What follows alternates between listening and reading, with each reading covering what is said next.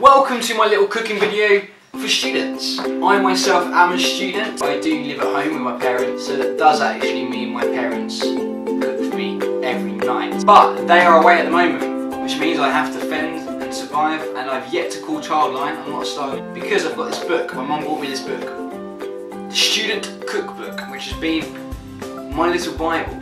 So today, you're probably thinking, what are we making? We are going to make some macaroni and cheese. I've got dogs walking around my feet. Jamie Oliver doesn't have to put up with this, does he? All the ingredients you actually need for this are, well, you need macaroni, but I forgot to get macaroni. Oh, I'm gonna sneeze. I'm gonna sneeze. Yep, I haven't got macaroni, but I've got fusilli, that one, the spirally one. I've got spirals. It's also wholemeal, so it's healthy. Forgetting the macaroni it's pretty much 50% of the meal. I may have ruined it already before I even started. Didn't think it through.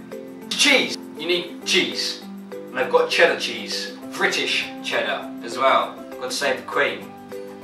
Milk, butter, and some flour. Now what we basically need to do first is get your cheese and a grater. And I bet you can guess what's coming next. We're going to grate the cheese, but before that, you need some grating music. I don't know what music's going to play, just whatever it is.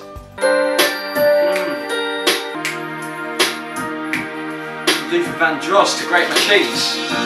Back when I was a child,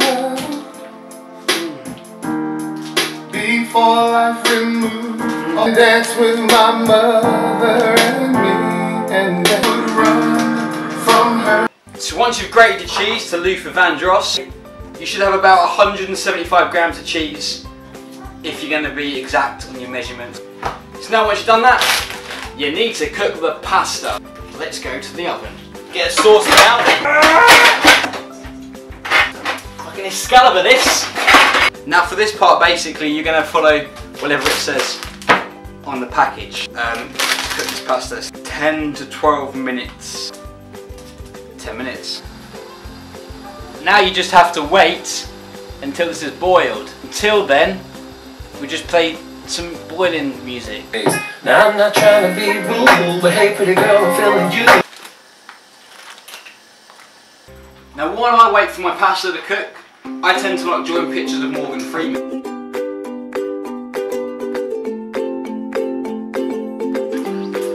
I'm Morgan Freeman. Now that this is boiled and it's cooked, we need to take it over and we need to drain it. Ow! You want to open up your pores a little bit of the steam. So now we actually need to make the cheese sauce to go with the, not macaroni, but macaroni and cheese. So first, you get the saucepan again. I'm just using exactly the same saucepan, washing up twice. And my dog has just shat on the floor. He just pooed on the floor. Now once you've cleaned up the shit from the floor, sanitised it and washed your hands, you can carry on cooking. So you're going to add your 50 grams of butter. Make sure it doesn't burn as well. Make sure the heat is low, it seems to be too hot. Then we're going to add our 50 grams of flour. Add that in. Oh, my hands. Oh fuck, I've got to clean it up. Keep stirring it. Then we're going to add our milk. You know, not too much at a time, just gradually adding milk. You can see the sauce is just starting to change consistency. Then keep adding milk. I'm going to add the rest of this milk in now. If you think it's going to get a bit too runny, a little bit runny, I'm just going to add a tiny bit more pinch of flour. All my milk's added. I'm going to up the heat just a little bit.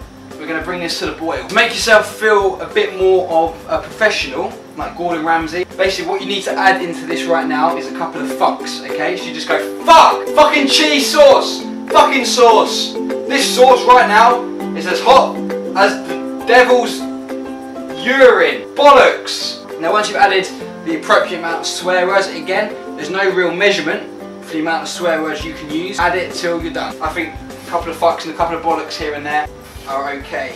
You haven't got to go overboard with it. As you can see, starting to boil, you just add in the pasta. There we go, now that's all in. Of course, I know what you're thinking, you're screaming, this is macaroni and cheese. You ain't even got macaroni, where's the cheese? Just add the cheese into the sauce. So what I'm going to do now, as it looks done to me, I'm going to get a dish. Just get an oven-proof dish. Grab some extra cheese, sprinkle it. Then stick this in the grill. So after all that hard work, the cheese grating, the dog shitting and all that stuff, you should hopefully be left with something similar to this, if not better, hopefully. And there you have it.